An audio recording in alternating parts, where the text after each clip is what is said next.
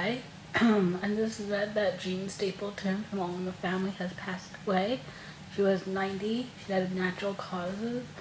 And nowadays, whenever anyone reaches that really big age and they hear that they not died of natural causes, no cancer, I always get really happy for them because cancer seems to take a lot of people. And the fact that they live to be 90 years old is amazing to be honored. And like, honestly, I've never seen All in the Family, but obviously I've heard of it. You know, it's one of the most loved shows ever. And actually, I do know that on the show, Edith passed away of cancer. And so, and then Archie went on about her. And then I know that in real life that the actor who played Archie died before her. So,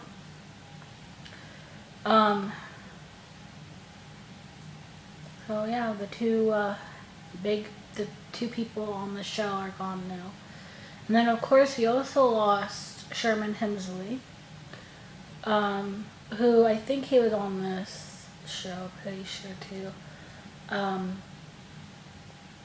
So yeah, I wanted to do a video in case some people found the show didn't know she had passed. So yeah, thoughts and prayers go out to her family and everyone that knew her, and tell each other, so I do know he's on that.